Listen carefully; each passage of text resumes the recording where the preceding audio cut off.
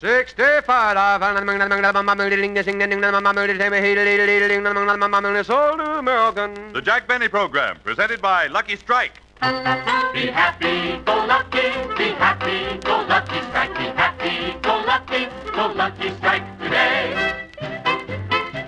Try every brand in this great land and you'll agree with me. The finest tasting cigarette is LSMFT. Yes, sirree, Lucky's taste better than any other cigarette.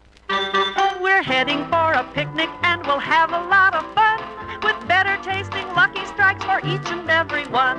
Honestly, Lucky's taste better than any other cigarette. Be happy, go lucky strike, be happy, go lucky strike today. Friends, Lucky's taste better than any other cigarette. And here's the reason. Fine tobacco, and only fine tobacco, always gives you the enjoyment of a better tasting cigarette. And LSMFT, Lucky Strike, means fine tobacco. Tobacco that smokes smooth and mild, that gives you better taste with every puff. Yes, Lucky Strike, and Lucky Strike alone gives you an extra measure of smoking pleasure. So for everything you want in a cigarette, for complete smoking enjoyment, be happy, go Lucky. Make your next carton Lucky Strike. You'll agree, Lucky's taste better than any other cigarette.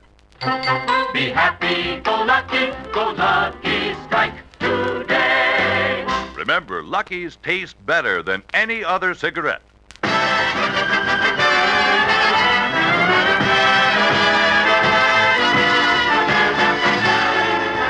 Lucky Strike program starring Jack Benny with Mary Livingston, Phil Harris, Rochester, Dennis Day, and yours truly, Don Wilson.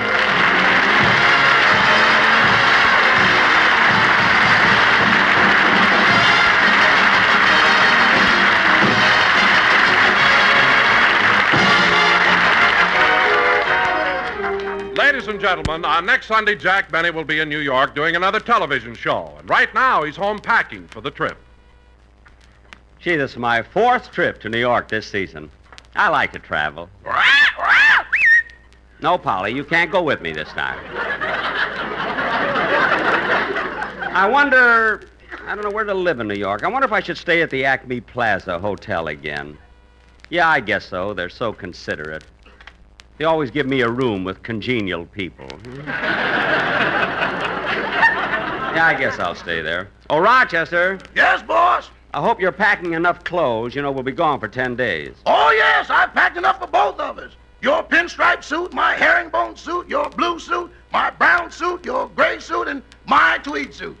No, Rochester, it's my tweed suit. Remember, I won it back. You know, I beat you on that last poker hand. Don't you remember I had 4 aces? Oh, yeah, I only had 3.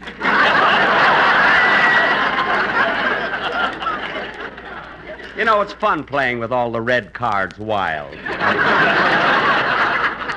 Now, finish the packing. And remember what I told you. Remember what I told you to put in the suitcase. Oh, boy. Rochester, I don't care what you say. I'm taking it with me. So put it in my suitcase.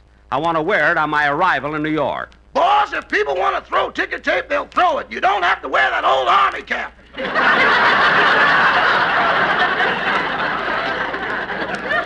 Well, maybe you're right. Anyway, after you finish packing, go out and polish the car. Polish the car? Why? Why? Because we're driving it to New York. That car? Quiet, Polly, I'll handle this myself. Rochester, there's nothing to handle. I'm driving my car to New York. And to keep the cost down, I put an ad in the paper for passengers to share expenses. In fact, I expect several people to drop in and see me. Well, I'm waiting. How come you have no comment on that? I never interfere with a plot line. Thank you. Hey, maybe that's someone now. Come in. Oh, it's you, Dennis. Come on in. Thank you. Dennis, what do you got in that package? My pajamas. Can I sleep here tonight? Well, I don't see why not. But why don't you sleep at home? Oh, I don't like to be in a big house alone. Alone? Yeah, my parents did it again. Did what? Moved away and didn't tell me where.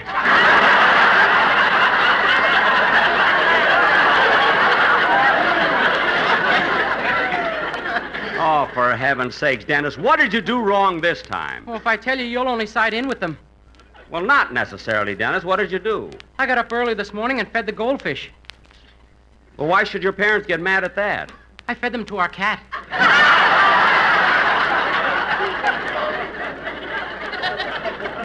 Well, Dennis, that's the most awful thing that I've I ever... knew you'd side in with them. Well, certainly. Who could be on your side? The cat. Now, look, Dennis, if you want to stay here tonight, you can. But right now, leave me alone because I'm busy packing. Why? You going someplace? Yes, I'm going to New York. See, next Sunday, I'm doing my television show. Oh, who's going to be with you this time, Mr. Benny? Well, I'm going to have Rochester and Mary and Bob Crosby and another special guest. Who? Well, I'll give you a hint. He's one of the world's greatest golfers. Uh-huh. He won the U.S. Open, the PGA, and the Masters Tournament in Augusta, Georgia. Uh-huh. And they just made a picture about him at 20th Century Fox called Follow the Sun. Now, who is it? Ben Hogan. Hey.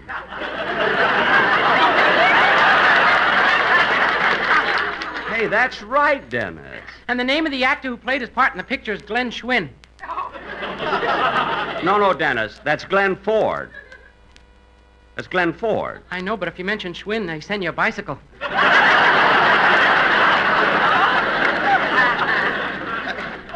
Well, Dennis, I didn't think you'd stoop so low as to... Tell him to put a bell on mine, will you?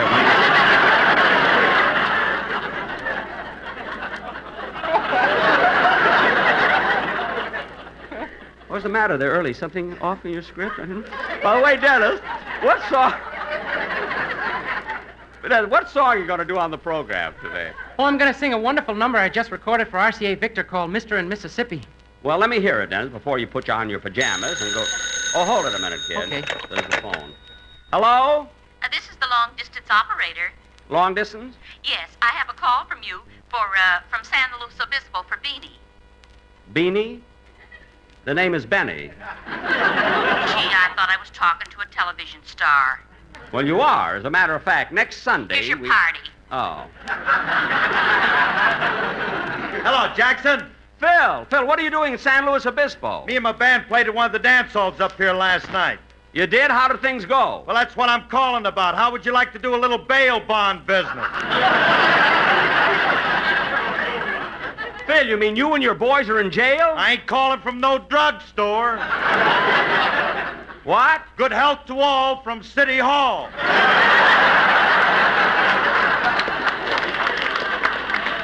Phil, what happened at the dance that you boys got in such trouble? Well, I get this call to come up here and play for the San Luis Obispo chapter of the Society for the Prevention of Cruelty to Soft-Shell Crabs. Well, I didn't know they had a chapter in San Luis Obispo. The main office is in Pismo Beach. Oh. Anyway, we come to the hall, we set up our instruments and start playing for the dance. Uh-huh. Everything goes along fine until about 10:30 when it's time for the waltz contest. Uh-huh. Suddenly, someone in the crowd yells out, "Hey, Harris, how about singing That's What I Like About the South?" Uh-huh. Operator, you keep out of it.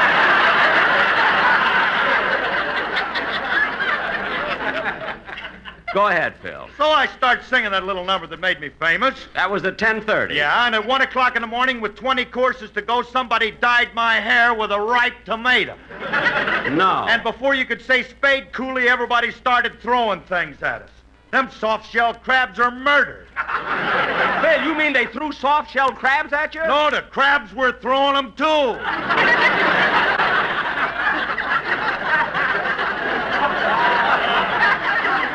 That must have been quite a rhubarb. You ain't kidding, Dad. Everybody was in there fighting but Frankie. Frankie Remley? Yeah, he's just sitting there unconcerned until a Hubbard squash knocks the bottle out of his mouth.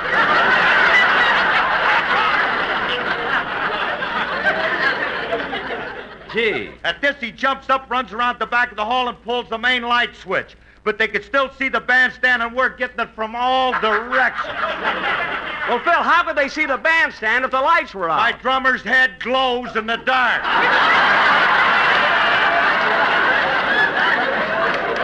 Oh, yes, you shouldn't have painted that moon on it. All right. And then about 2 o'clock, Phil. when the police came in... Phil. What? Hang up. Maybe you're right, Jackson. From here on, it just gets ridiculous. Now, how about that bail money? I'll send it. Now, for 18 men, it amounts to... I know how much it amounts to. This is the third time this year. Goodbye. Goodbye, Jackson. Goodbye.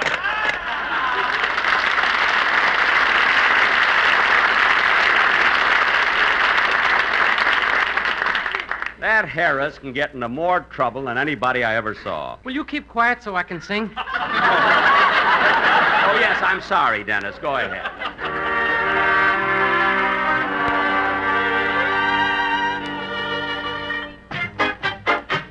Oh, I was born to wander, I was born to roam, and Mr. and Mississippi made me feel at home. I can't recall my mother. I don't remember Dad. Mr. and Mississippi was all I ever had. Oh, I was born to wander. I was born to roam. And Mr. and Mississippi made me feel at home. Oh, I was born to wander, I was born to roam, and Mr. and Mississippi made me feel at home. My cradle was the river, my school a river boat. My teacher was a gambler, the slickest one afloat. My teacher was a gambler, the slickest one afloat. He taught me not to gamble on a petticoat. Oh, I was born to wander, I was born to roam, and Mr. and Mississippi made me feel at home. Oh, I was born to wander, I was born to roam, and Mr. and Mississippi made me feel at home. Oh, Betty May, I love you. I love you, Betty May. I love you like a barefoot boy loves a summer day. The way a wandering gypsy loves the changing scene.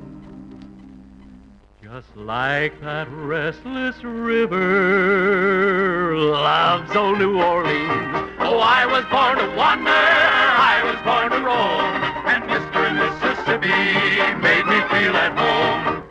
I love the tiny village, a quiet country town, a house, a little garden with kiddies running round.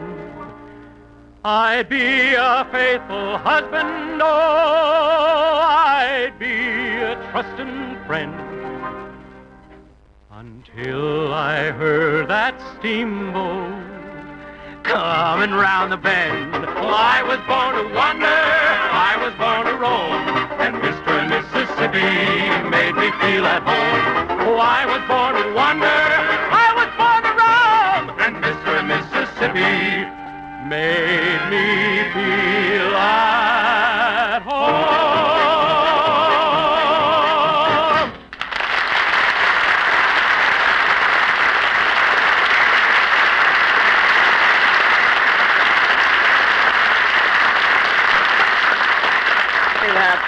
That was very good, Dennis. Mr. and Mississippi. Would you mind sending me a record of it? Well, you can buy one for 85 cents.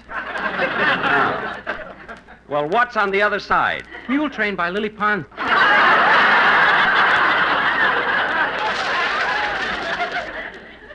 Cut that out, will you, Dennis? You know, Dennis, I just can't shout anymore. You know what I mean? Dennis, sometimes you say the silliest... Want me to get that, boss? No, I'll get it. Oh, hello, Don. Well, hello, Jack. Just came over to say goodbye and wish you good luck on your TV show. Oh, thanks, Don. Come on in. Say, Don, you know, I have a wonderful idea for a commercial on my television show.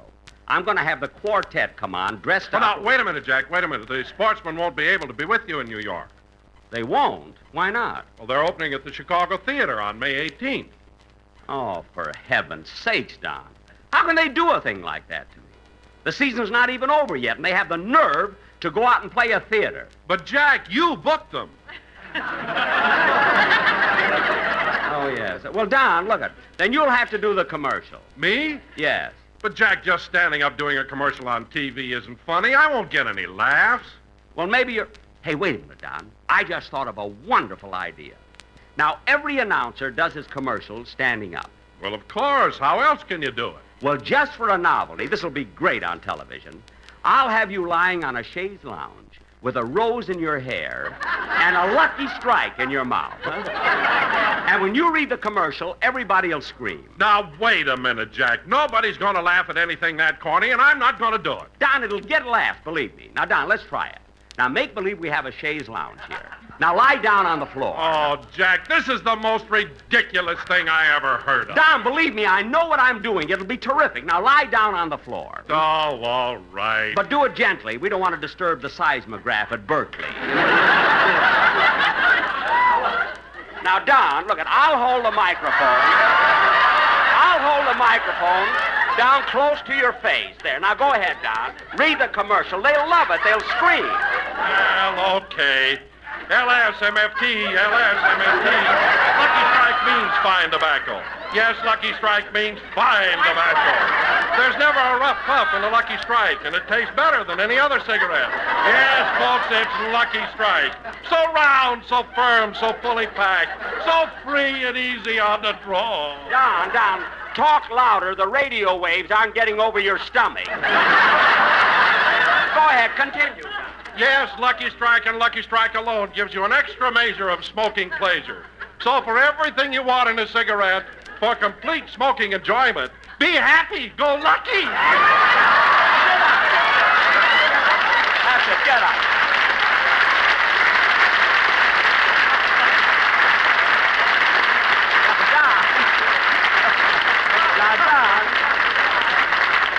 Now, wasn't that clever? See? And listen, Don, I've got a Lulu for the next television show. You're going to read the commercial while standing in quicksand. Of course, you may have to talk fast to finish it, or the last few lines will sound like Shep Fields. Now, Don, if you'll excuse me, I've got to finish my packing. Oh, that's all right, Jack. I've got to run along anyway. It's Mother's Day, and I haven't got my mother a present yet. Oh. See, I don't know what to buy her. Well, Don, I would suggest flowers or perfume or maybe a box of fudge. A box of fudge? Hey, that sounds good. There you are, Don. Here, Jack. Thanks.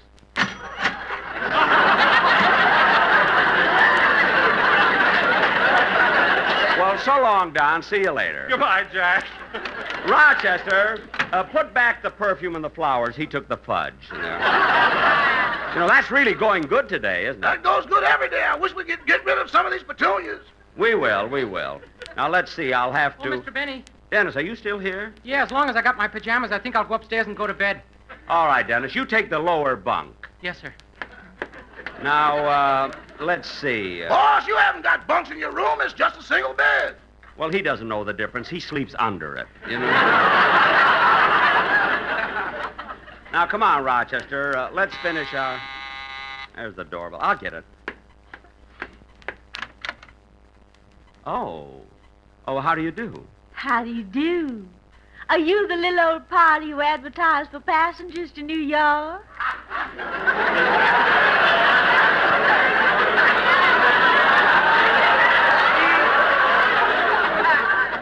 Why, yes. Yes, I am. Won't you come in? Thank you. Have a seat, Miss... I'm Miss Lee, Scarlett O'Hara Lee. Scarlett O'Hara. Oh, you must have been named after the heroine in Gone with the Wind. Yes. You see, my mother was crazy about Gone with the Wind, and I was born while she was in the middle of it.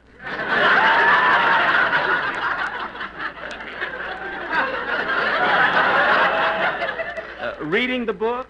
No, watching the picture. Well, it was a long picture, you know. Now, Miss Lee, about the trip to New York. Excuse me, but y'all didn't tell me your name. Beanie. I mean Benny. I'm Jack Benny. Jack Benny? The radio comedian? That's me. Say something funny.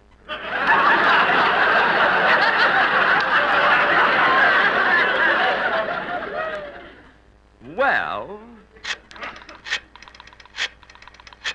Rochester, what are you doing? Calling one of your riders. Never mind. Now, Miss Lee, getting back to the trip, you see, I intend to leave for New York tomorrow. Well, that suits me just fine. Oh, by the way, Miss Lee, what are you going to New York for? Look for a job? No, I don't need a job. I came into a lot of money when my uncle in Texas passed away. Oh, was your uncle in Texas rich? No, but when they were digging his grave, they struck oil.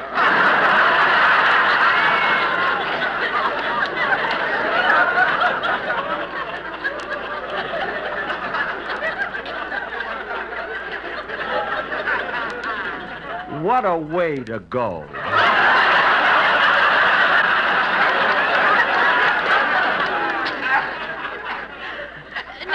Mr. Benny, on your way to New York, would y'all mind driving through Chattanooga? Chattanooga, Tennessee? Why? Well, that's my hometown. And next week they're holding their annual fritter fry, corn pone, chitlin, and hominy possum bake festival.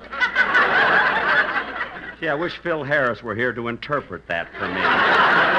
All I understood was and festival. Well, I'm very sorry, Miss Lee, but that's a little too far out of the way. You see, we're going through Salt Lake City, Cheyenne, Omaha, and Chicago. Wouldn't you like to go the northern route? If you weren't so cute, I'd slap your face.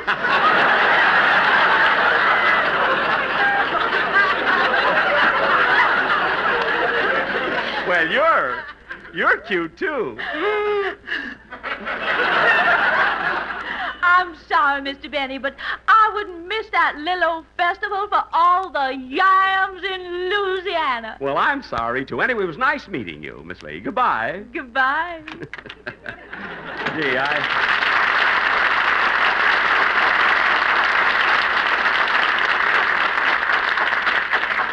Gee, I'm sorry she's not making the trip with us. We're giving me someone to play gin rummy with. Well, I better finish. Oh, Mr. Benny. Dennis, I thought you went to bed. I did, but I was tossing and turning. I can't fall asleep. Why not? You forgot to kiss me goodnight. Dennis, go back under the bed. Yes, sir. Rochester, when he goes in the room, lock the door so he won't... I'll get it. Yes? How do you do? Are you the party that advertised about a trip to New York? Yes, I am. Oh, well, I'm Mr. Parsons, and this is my wife. How do you do? Well, come right in and... Oh, what a cute little baby. Is it a boy or a girl? A boy. Yeah, I thought so. Looks like it from here. Now, here, sit down, Mrs. Parsons. You must be tired carrying the baby. Thank you very much. Hello, baby. A kitty kitty goo. Oh, look. His eyes are just like mine, aren't they? Are your eyes blue? Bluer than the right shoulder of a left-handed iceman. Now, Mr. Parsons, do you and your wife... Oh, silly me, I forgot to introduce myself. Oh, I know you. You're Jack Benny. I used to see you every Sunday afternoon. You did? Oh, are you in radio? Yes. I'm a janitor at NBC. Well, how come you're going to New York? CBS bought me.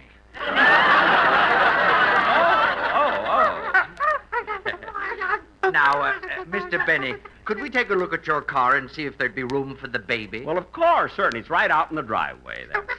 Right this way, folks.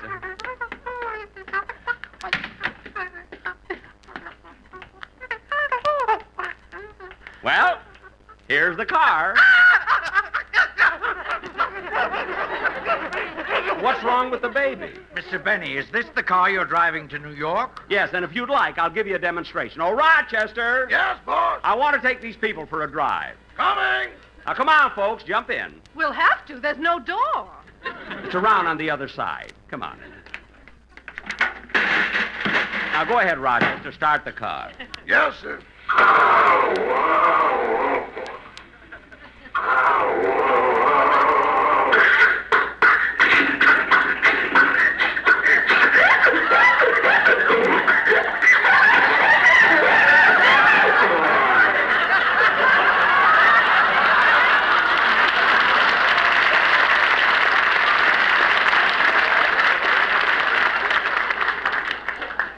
something's wrong with the motor.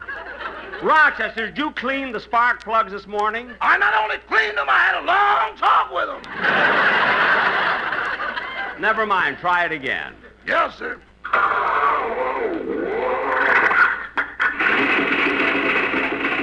Ah, there we are. Now, Rochester, drive down towards Sunset Boulevard. Wait a minute, Mr. Benny. Before you start, I'd like to change places with my wife. Why? I'm afraid she's uncomfortable, and I think I have the softer orange crate.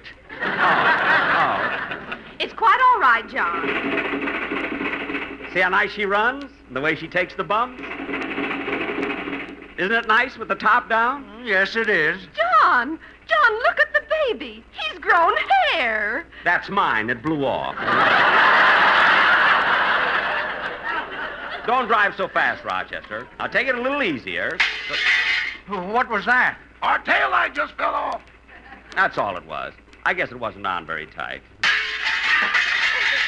What was that? One of the hubcaps. Well, you see, those are things that we can easily... Well, there goes the fender. Well, for heaven's sake, aren't you going to stop and pick him up? No, later we turn around and follow them. That's where we find our way back home. Rochester, stop making things up. These people are interested in taking the trip with me to New York. Mr. Benny, I don't think we'll be interested in making the trip in this car.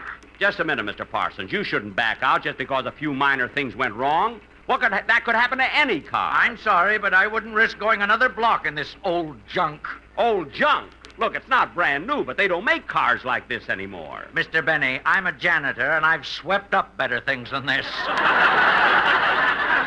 Oh, yeah? Yeah. Now, look, Mr. Parsons. Mr. Benny, I don't want to argue about it. Come on, honey, let's get out of the car. We'll take the bus. Yes, dear. Some people can never be satisfied. You're right, boss. You'd think they'd at least give the car a fair trial. A fair trial? Yeah, we ain't out of the driveway yet. Oh, well, come on. Let's push it back into the garage, right?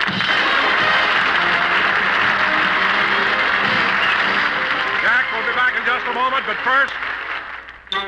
Some golfers like a 7-iron and others like a 3, but most of them pick Lucky Strike 'cause LSMFT. Try a pack today, because Lucky's taste better than any other cigarette. Make your smoking joy complete when buying cigarettes. Enjoy the milder, better taste a Lucky smoker gets. You see, Lucky's taste better than any other cigarette. Be happy, go lucky, be happy, go Lucky Strike, be happy, go Lucky Strike today. Friends, when you smoke, you want real enjoyment. And that's exactly why you should switch to Lucky Strike. Because Lucky's taste better than any other cigarette. Yes, every Lucky always gives you mildness, smoothness, far better taste than any other cigarette you've ever smoked. And here's why. Fine tobacco, and only fine tobacco, always gives you the enjoyment of a better tasting cigarette. And LSMFT, Lucky Strike, means fine tobacco. So for complete smoking enjoyment, be happy, go Lucky. Make your next carton Lucky Strike. You'll find Lucky's taste better than any other cigarette.